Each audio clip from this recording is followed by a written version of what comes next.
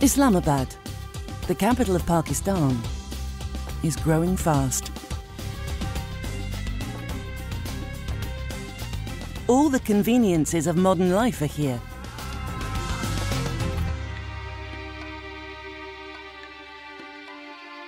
But Islamabad has one thing that few other capital cities around the world can boast. Right on its doorstep lies an area of outstanding natural beauty. One of Pakistan's most unusual and intriguing national parks. Margalla Hills.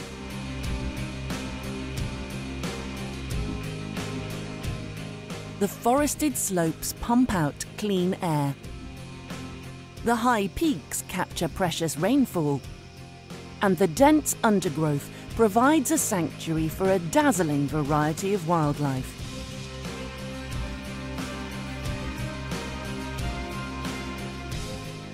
It affects the well-being of millions of people. In many important ways, the Margalla Hills National Park is the beating heart of the nation's capital.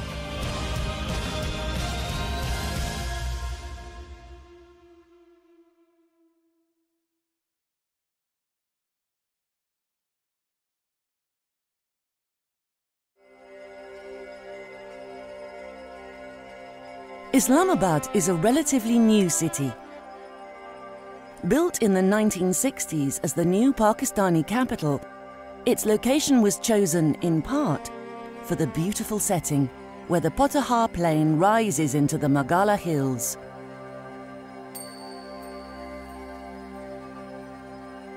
In 1980, nearly 16,000 hectares of forest became protected as the Margalla Hills National Park.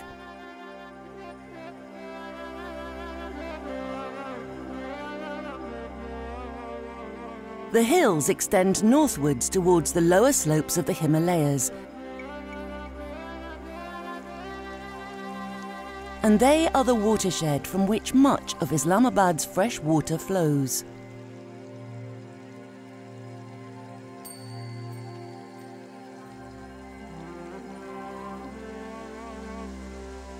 One of the larger rivers has been dammed to create a lake right in the heart of the city. Rawal Lake supplies the capital with water, but it has also become an important wildlife refuge and an extension of the national park. It is clean enough to support fish and many species of water birds, including a spectacular number of kingfishers.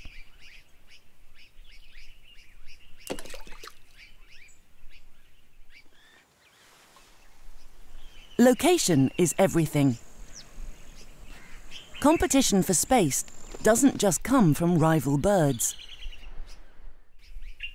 People turn to these natural areas as a breath of fresh air within an ever-expanding city.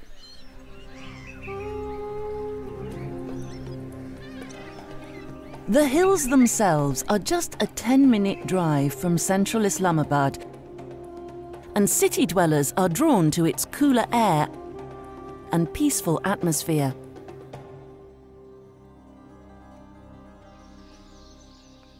Although the hills are full of wildlife, one animal in particular is most often seen and tends to steal the show. Rhesus macaques live in large extended families, sometimes up to 80 strong. They spend hours grooming each other. It's the way they tend their relationships and keep the peace with one another. They're intelligent and curious.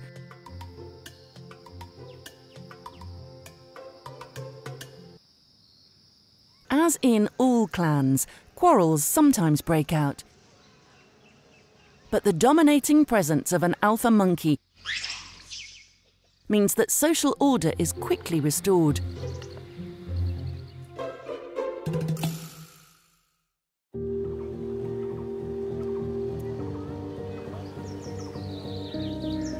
Well-marked trails make the park accessible to hikers and birdwatchers. But few people know about its hidden treasures. Jewels such as the very rare Kalige pheasant that finds sanctuary within the thick undergrowth. Because of the dense bush, much of the park's most spectacular landscapes remain as wild as can be. Dramatic limestone cliffs help filter rainwater into pristine, clear streams. However, areas easily reached by people are under increasing pressure.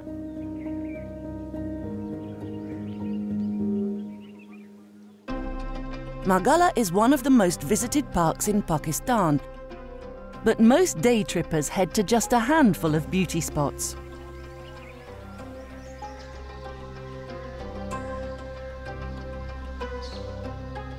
In some ways, the national park is the ultimate test of whether people and animals can live side by side.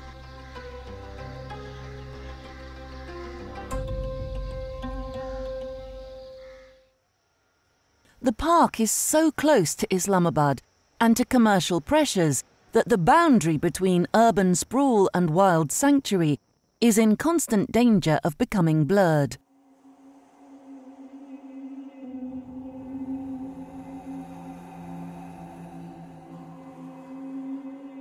Although the park faces many challenges ahead, there's a yearly reminder that the whole area is subject to a greater force of nature.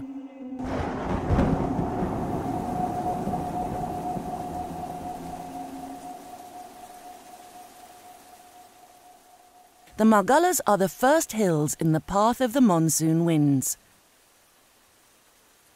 As the moisture-laden air is forced upwards, it cools and condenses, bringing huge amounts of nurturing fresh water to this otherwise arid region. These annual rains replenish the streams and groundwater, but they also create something very special indeed.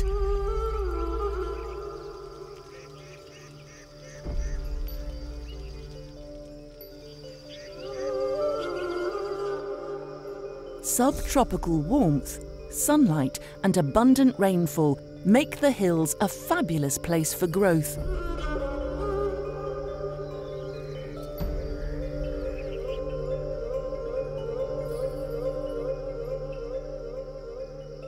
A forest oasis where the lush vegetation nurtures a vast array of unusual invertebrates.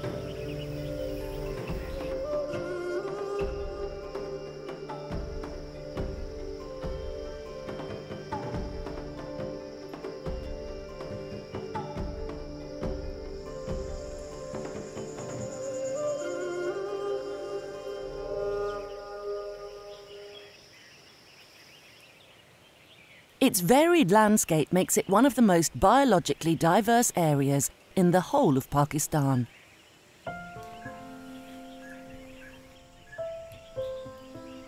There are over 30 species of reptile.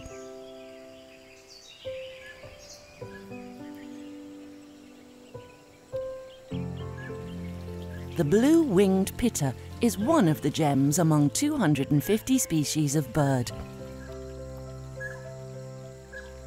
There's a wealth of colourful flowering plants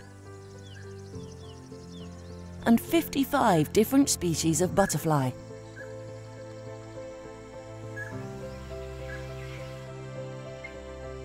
The mix of species make the national park renowned as a hotspot of biodiversity.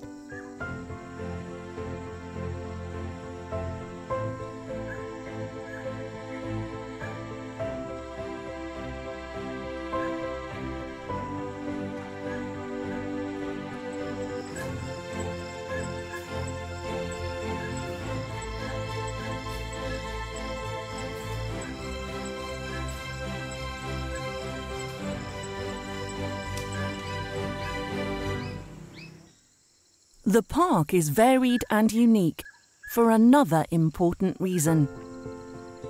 The hills are a wildlife corridor, a vital migration route, linking the plains with the mountains to the north. They provide a refuge for species sheltering from winter cold and those escaping summer heat. Wild boar used to live mainly on the southern plains, but some have migrated into the hills and have stayed.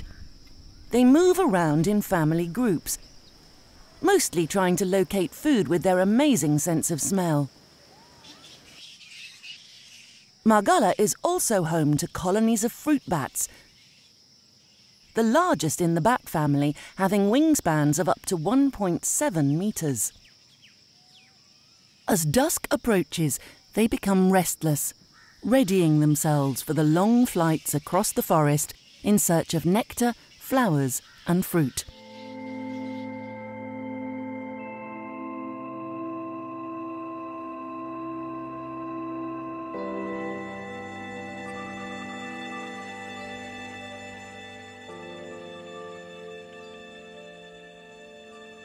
Most other mammal species stay well hidden and are rarely seen.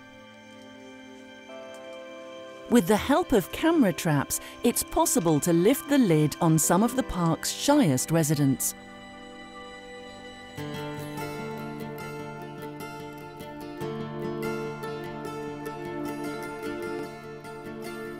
They reveal rare moving images of creatures more usually found in northern pine forests, like porcupine,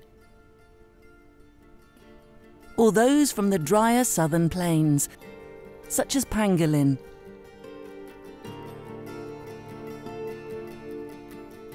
Glimpses of civets, hares, foxes, and leopard cats less than knee-high remind us that the park is crisscrossed by many different lives, each contributing to the park's vitality.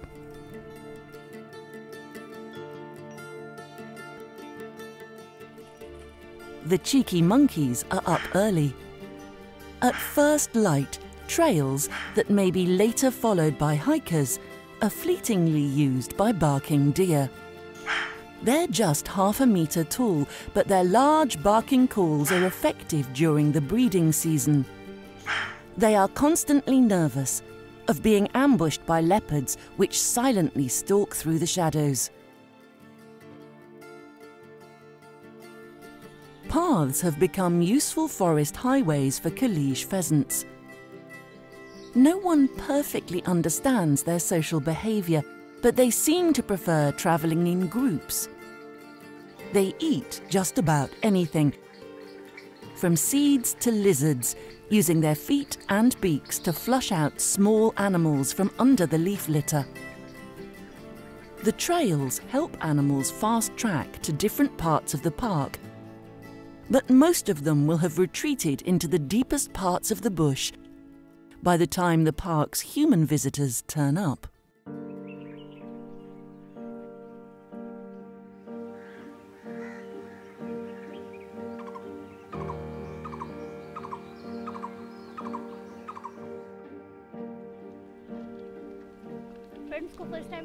This is the first time I've brought my friends here. I come here often because I like being in nature.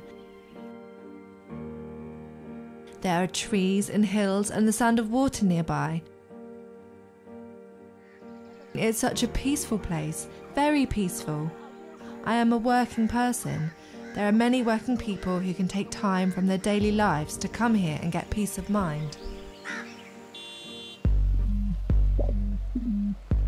The trouble is, so many people visit that peace and tranquility can be hard to find.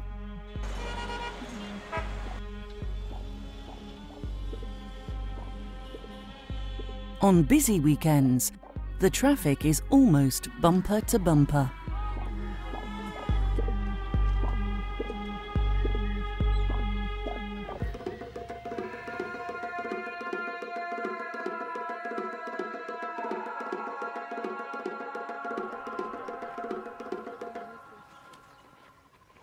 The park is just a short drive from Islamabad, so it's seen as the perfect place for a picnic and mass family fun.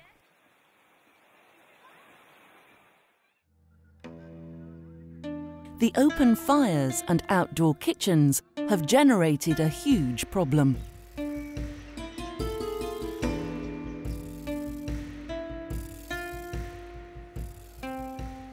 A growing amount of rubbish is left behind.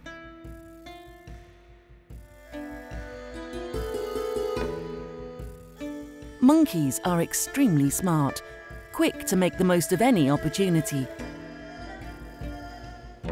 Leftover lunches are bound to attract them down from the trees.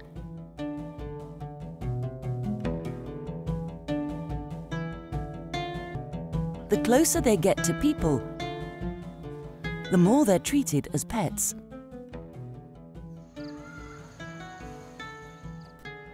But they are wild animals, not tame ones, and some can become demanding and aggressive. The public, understandably, don't like it.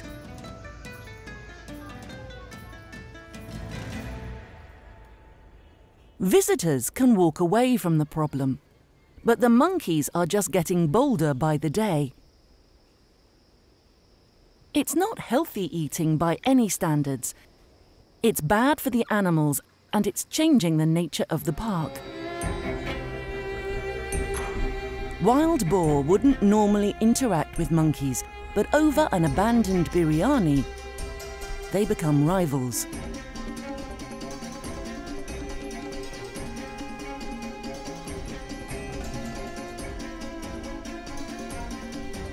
Though today, it's outnumbered.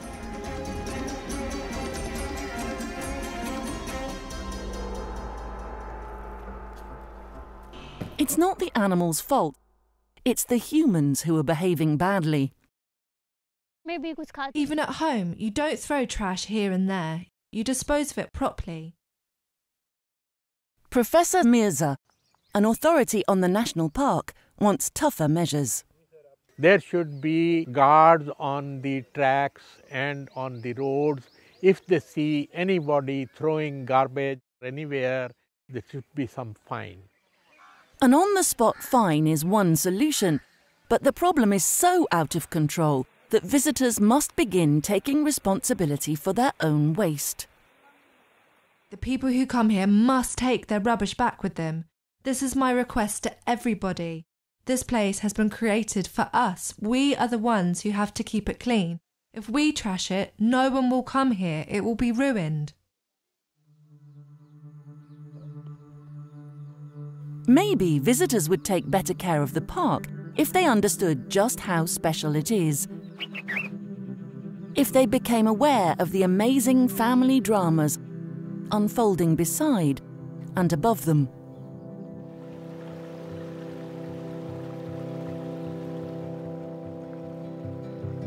Some people, such as Riaz Mohammed, have already discovered the delights of the park's extraordinarily rich wildlife. Birds are his greatest joy. I feel like staying with these birds the whole of the day. Come in the morning, spend the whole day with the birds in Margalla National Park, and then go back in the evening. That is my fascination. Through careful observation and learning their habits, Riaz has become better and better at capturing the gorgeous bird life in close-up. Birdwatching doesn't necessarily require expensive kit, just patience. It's very easy, and you will become addicted if you start watching the birds. They are beautiful. You just select spots and visit those spots every day, and you will find new bird species in front of you. Spotted owlets, like this little family, are common residents of the park and actually thrive in natural areas, close to human habitation. The hills come alive in autumn when more than 100 bird species arrive from the northern latitudes to join the 82 species of resident birds in the park. Spring sees another surge in birds from the Himalayan regions, filling the park with birdsong. Bird lovers like Mirza and Riaz believe that visitors often make too much noise, which disturbs the birds and means they miss out on what could be an inspirational experience. We need to have more information centers and more guides to tell the people not to make noise. Rather sit in the nature, enjoy the beautiful birds coming down on the streams and enjoy your time.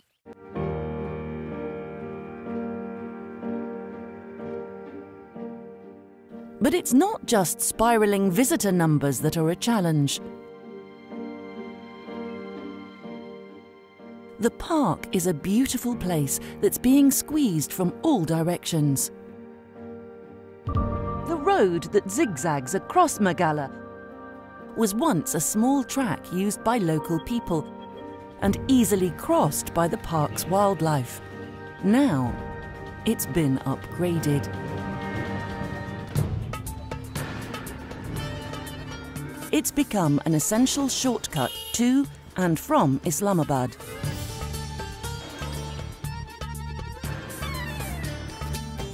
Hundreds of vehicles use it day and well into the night.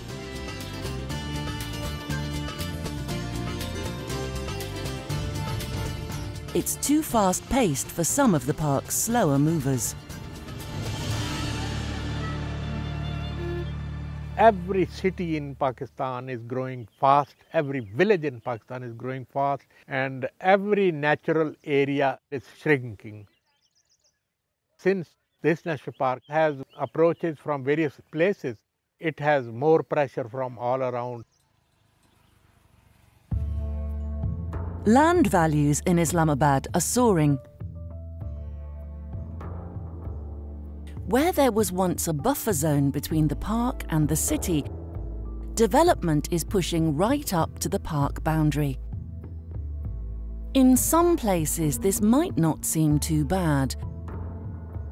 But to the west lies evidence of how easily the land around the park can be reduced to rubble.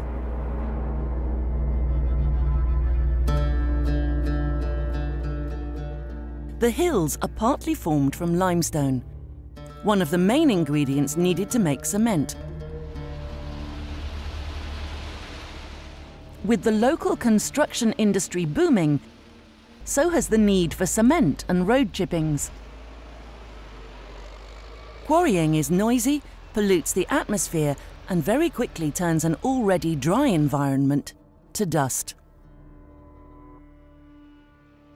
This vast quarry lies just outside the park boundary, but until recently, limestone was being extracted from within the park itself. The authority which governs the park, the CDA, has taken steps to control it. In Margalla Hills National Park, there was a very big issue of mining limestone and quarrying. We have stopped it completely. But even if quarrying only takes place around Margalla, degraded land and general development turns the park into an island. Pylons, roads and other infrastructure prevent animals moving freely in and out of the park. Its value as a wildlife corridor has been compromised. The park boundary has been breached in other ways. A large restaurant-hotel complex has been built on one of the park's most scenic passes. There are lots of pressures here. Many influential people want to construct hotels, homes and farmhouses, but we have controlled it very strictly. Our restaurant at Manal and others are 2 or 3 facilities that are very important for visitors. The big challenge is to strike a balance between preserving the wild nature of the park and the construction of visitor facilities. The solutions for these negative impacts is well-considered management plan. Which areas should be allowed for recreational purposes, which areas should be no-go areas. There should not be general permission to everyone to go anywhere they like. The value of preserving the national park as a lush green oasis is perhaps greater than anyone realises. The forested hills moderate the climate, acting like a huge natural air filtration system. It is said that a man needs 4 trees to compensate the oxygen consumed for respiration. Look at the number of trees here. It is a blessing. The way the park refreshes the local atmosphere is taken for granted, yet it may be Islamabad's saving grace. You know, within minutes of leaving your place of residence or your place of work, you are in a forest, you are in communion with nature. This is the lungs of Islamabad, and therefore it is terribly important to protect it and preserve it.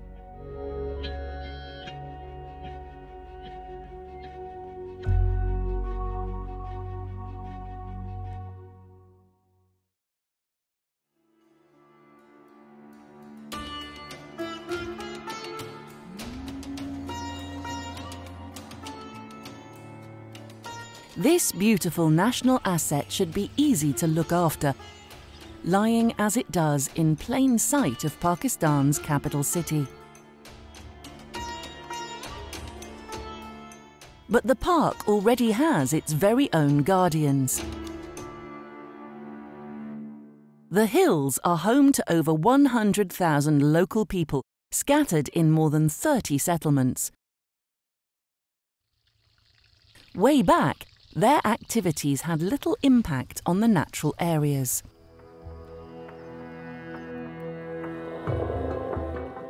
But as land values skyrocket in Islamabad and development gobbles up land outside the park, poorer people have moved into these communities, putting a squeeze on the park's resources. Deforestation is a growing issue. Since these people are living inside the national park area, they don't have alternate sources of energy. Out of necessity, they cut dry wood. We are trying to prevent woodcutting. We can't say that we are 100% successful at it. The main reason being that there are settlements and villages here. There are 100,000 inhabitants here, and they have needs that we cannot neglect. They have to live, and they opt for woodcutting.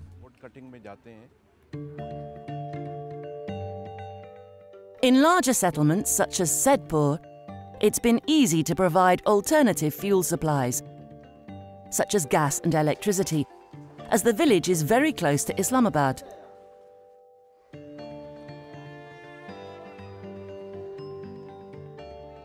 But most communities in the park are smaller and remote. There are a few here, then a few houses have been built there, so they're all scattered. It makes it difficult to provide facilities here. The upgrading of roads and utilities would cut ugly scars into the park and risks soil erosion. The president of the Margalla Hills Society believes small local communities are part of the park's unique character. Whatever development you have in mind, it must take care of the local population, you see, and it should be based not on ejecting them, but on keeping them there. The only thing is, we should tell them that you can't build multi-story houses and that kind of thing, which do not blend with the environment.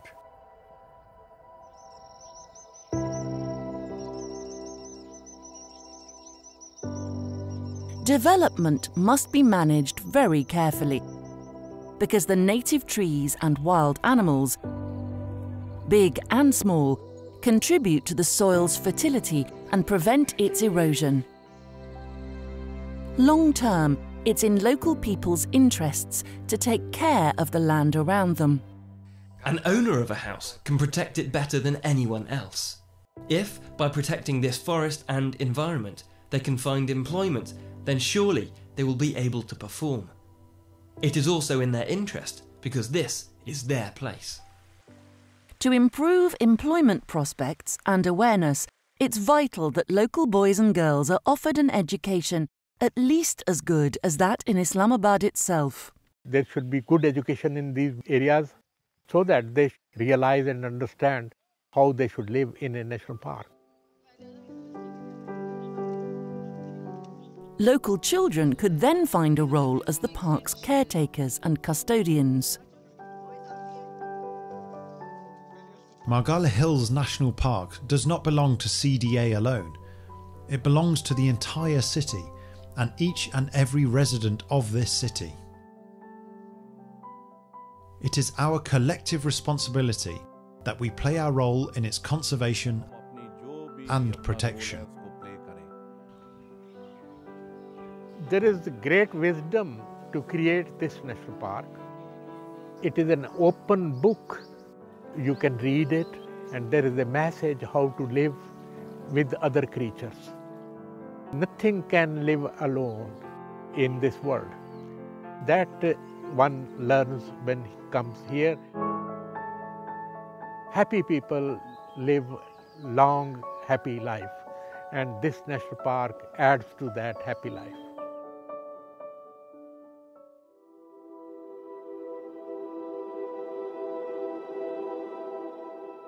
Margalla is unique, a huge tract of pristine land lying in one of the most commercially pressurized areas in Pakistan.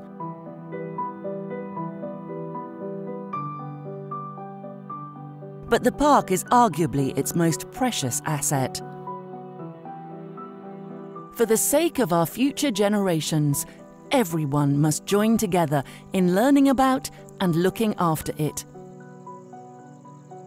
For the way in which it moderates the area's climate, provides fresh water, offers a sanctuary to wildlife, and reconnects people with nature.